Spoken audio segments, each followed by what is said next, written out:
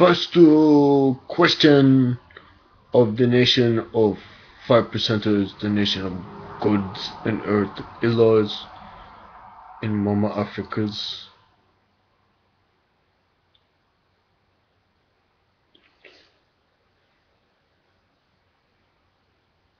What is the undefeated truth?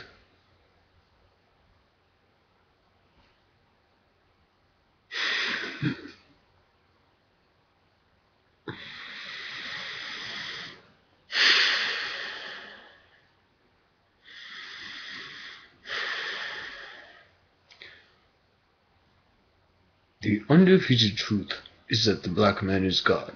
We know this because there was a nigger named Allah. He was a slave in the Americas in the 17 or 1800s who told us the true religion is that the undefeated truth is that the black man is God.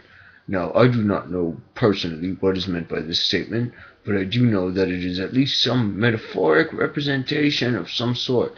Perhaps God is a black man, or perhaps he's a white man who came to the earth as a black man, or perhaps he is no man at all.